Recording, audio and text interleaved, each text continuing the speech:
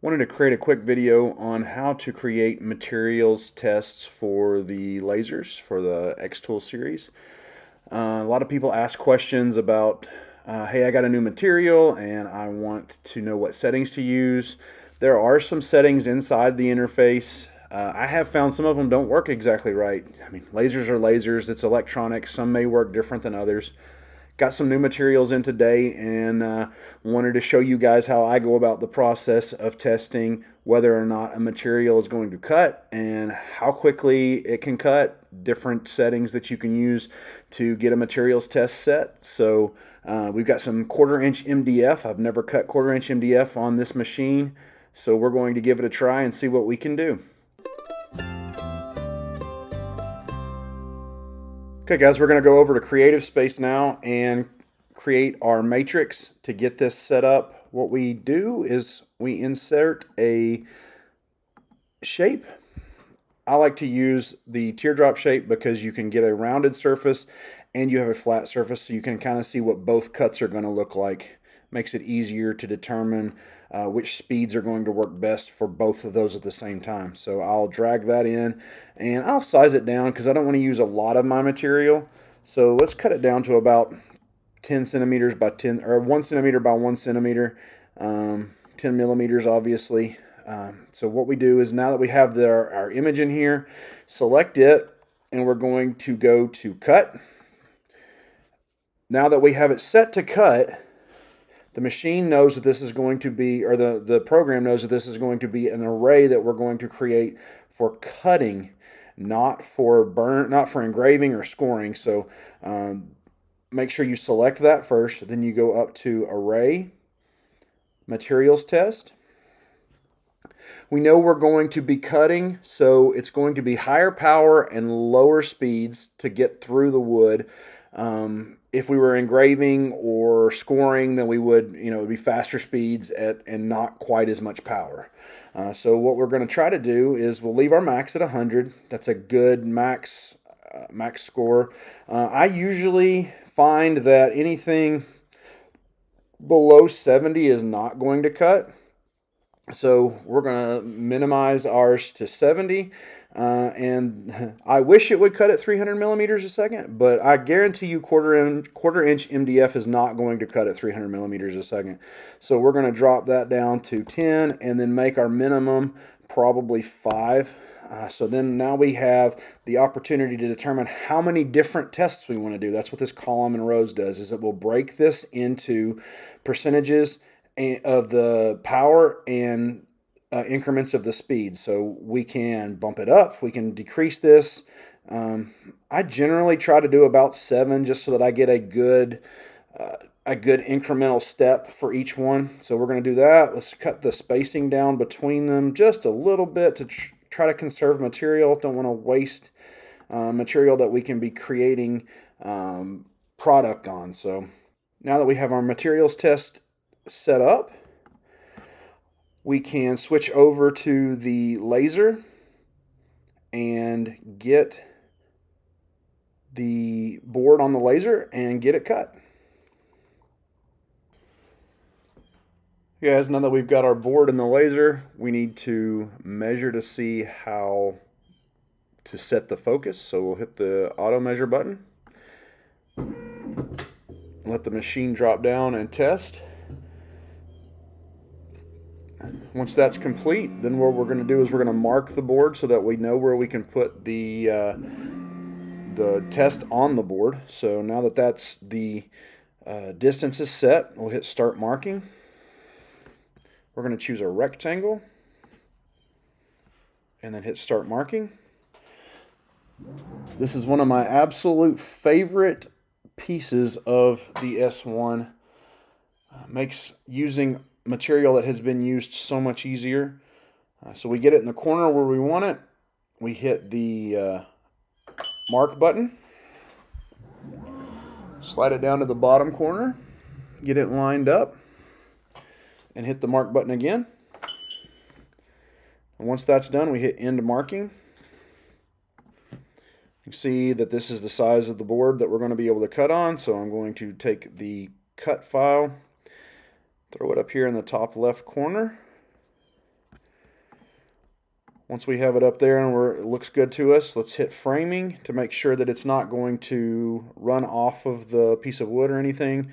This is really just kind of a safety test for me, just to make myself feel good about where the laser head's going to end up. So hit it, hit the button on the front.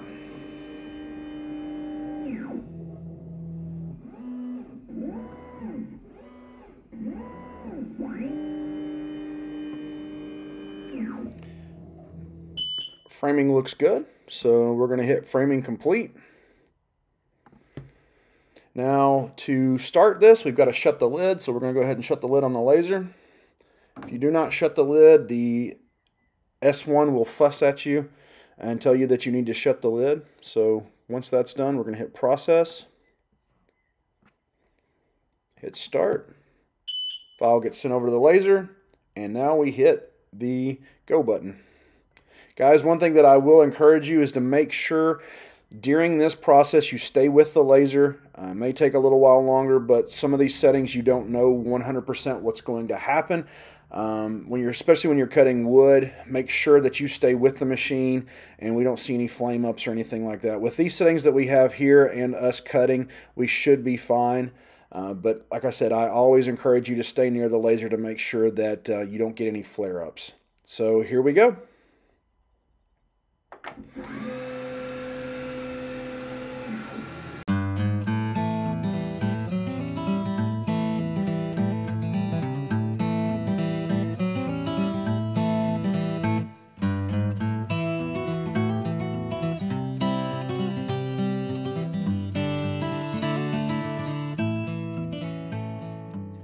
So now that the laser's done cutting, we can open it up and look and see what we've got. As you can see, several of these are cut out. Actually, more than I thought would actually be cut out. Before we take this out, though, I like to save these for future reference. So what we're going to do is we're going to pick one of these that we know is cutting. So we have 6 at 90. So we're just going to put a box around this and cut this out again. So let's close the laser up and go back over to Creative Space. We're going to put a rounded box around this because I like that, because it makes the edges not be sharp. When you start cutting acrylic ones, the corners can get real sharp, and I don't want anybody to get hurt on the test file. So we'll just create this, and we're going to tell the laser to ignore the test pattern now. So we'll set that to ignore. And then we're going to choose the outer box, and we're going to set it to cut. And we're going to use our 90 at 6, like we just determined from the file. I'm going to lower the focus because this is a 1/4 inch, so it helps to cut through this thicker material if we drop the focus of the laser a little bit. So now that that's done, we're going to process this again. You can see our square. We're going to hit start and hit the button and let the laser go back to work.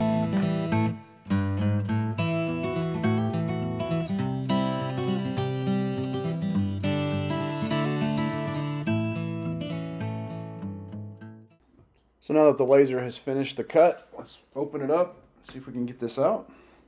It's looking really good to me. Oh yeah, that popped right out. Oh yeah, you can see some of these are even popping out with just barely a press.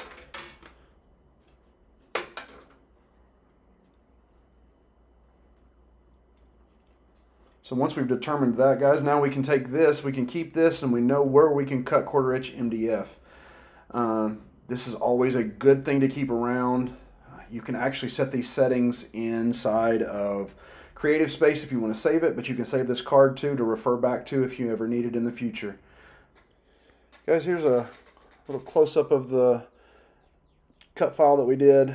You can see places where we stopped. So to set your settings, you would just pick the power that worked the best and the speed that worked the fastest. That way you could batch these things out quicker.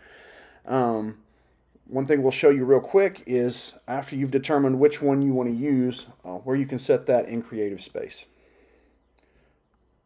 Okay guys, we're back over in Creative Space, and now we're going to take the information that we have gotten from the cut test that we did and actually set a manual user setting inside Creative Space so that we don't lose that if we ever lose our test file.